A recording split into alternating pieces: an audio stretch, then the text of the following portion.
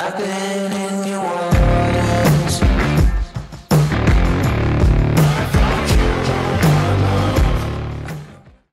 What is poppin', people, and welcome back to another tattoo tips video. So today's video is going to be on irritation in black and grey tattoos.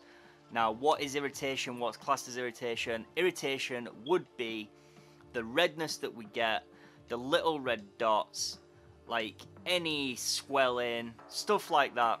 But generally, the like tomato red irritation that you get when doing a tattoo. Like, you will touch that customer once and it is just manic. It is mayhem. Like, you will just get this tomato red skin and you just cannot see anything at all with your tones, with your black and grey, and it is a absolute nightmare. Which is why I do believe that black and grey is a lot harder than colour, because colour guys do not have to deal with this as much. You just cannot see your tones. You will put your light tone in and it will immediately go dark. And unless you are comfortable with those tones and you know how those tones set and how those tones heal, it is going to throw you off your game massively. And if you've never experienced it before, and then when you finally do experience it, it makes for a pretty hard day's work. Okay dude, so how can we deal with this irritation? First off, number one would definitely be check that consent form before you tattoo that person.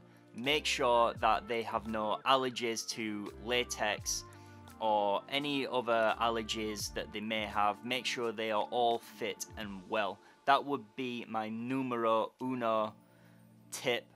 Alright, check that consent form. Make sure everything is cushy, mate. Tip number two, guys, for dealing with irritation in black and grey would be to check your needles. It sounds such an obvious one, so always check your needles. Okay, you are checking for any barbs.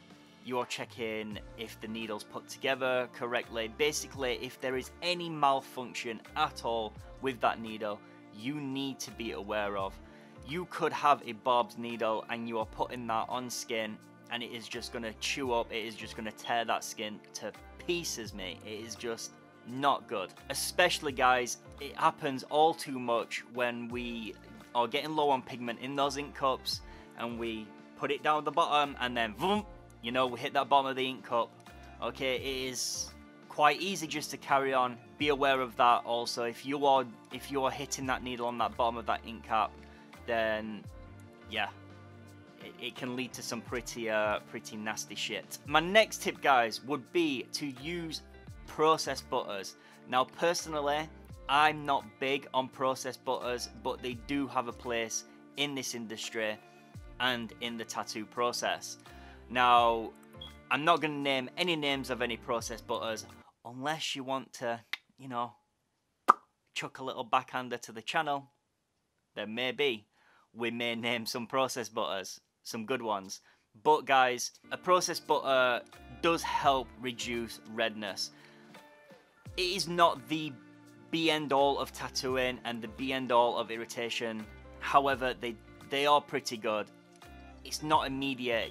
You're not going to put the processed butter on straight away and then poof, like magic, the redness has just gone. It doesn't work like that. You will put the processed butter on and then you maybe let it settle for like 5 minutes and then it'll reduce redness a lot quicker than what that redness would reduce otherwise.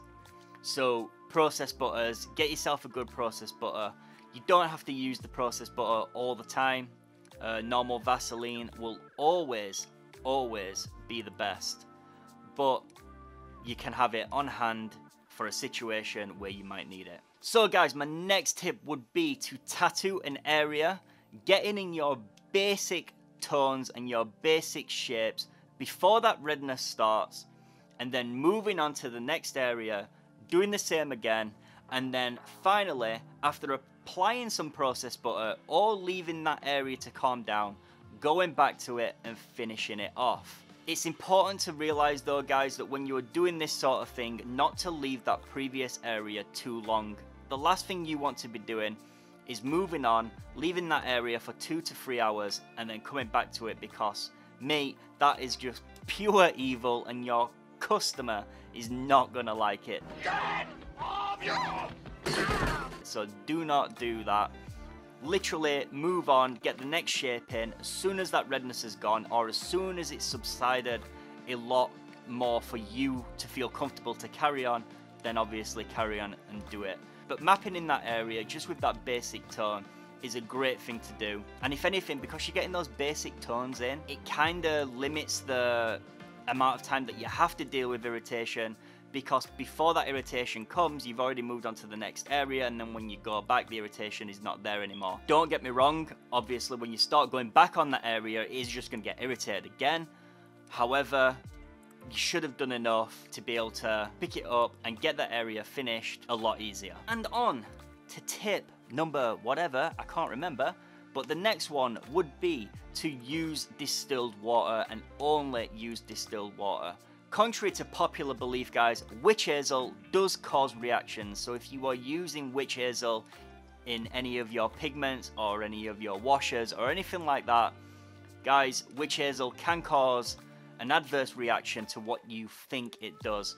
So just stick to distilled water when it comes to your wash down solutions, your green soaps, and any like grey washes that you are making yourself. I personally think witch hazel is a absolute no-no. I've used it like once or twice in my career and I didn't like it. A lot of people used to use witch hazel to get rid of redness, but a lot of people don't actually know that they are allergic to witch hazel or that they're gonna have an adverse reaction to witch hazel, because let's be honest, who uses witch hazel in their everyday life? Not a lot of people. They don't know to be able to tell you.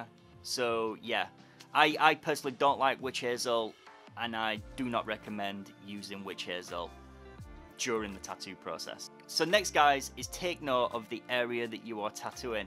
If somebody's getting tattooed on the neck or behind the knee, those like areas are a lot more sensitive to, say, a forearm. So you're going to get a different reaction to a forearm when you are tattooing on a neck or behind the knee or any other sensitive area like an armpit or something like that. It's going to be different. It's different on every single person, on every single place of the tattoo on the body. It's completely different all the time.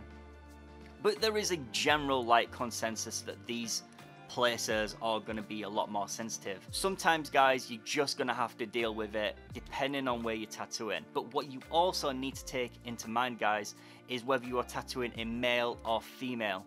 Females generally have more sensitive skin than a male does. For example, obviously if you're tattooing a male hand and he's a laborer, for example, like he's a bricklayer or he's a plumber and he uses his hands a lot, guys, those hands are going to be a lot rougher than what that females are. Taking that into account also for you to assess the situation on how the tattoo's reacting, but adjust accordingly to these things. But guys, after all this is said, those are just some tips to help you along the way. Sometimes, guys, you can tattoo somebody and no matter what you do, you could like put everything that you know into getting that irritation down, and it does not matter.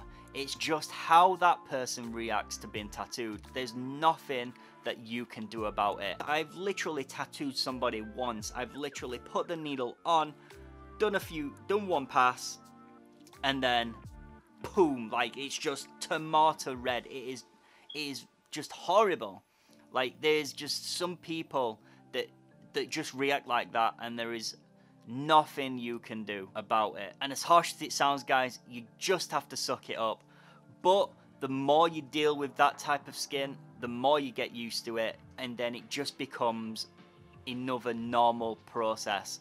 But at the beginning, when you deal with it first time, it can throw you for a massive loop. Sometimes with black and grey, guys, it happens. You can't see your blends. It's just super red. Hopefully, guys, these tips will go to helping you deal with this, because I know for me, when it first happened to me, it just absolutely threw me off my game. I didn't know what was happening. I was trying to do everything. I was speeding my machine up, I was slowing my machine down, I was trying different needles, I was tattooing lighter, I was doing all these things, and it just wasn't going away. And the first time you encounter it, it's scary, man. Like, you get some sweat on that top lip because suddenly it feels like you're tattooing blind. But guys, I hope this video helps you out. As always, go over, check out my tattoo tips playlist. Don't forget to like this video. The likes really do help on these videos.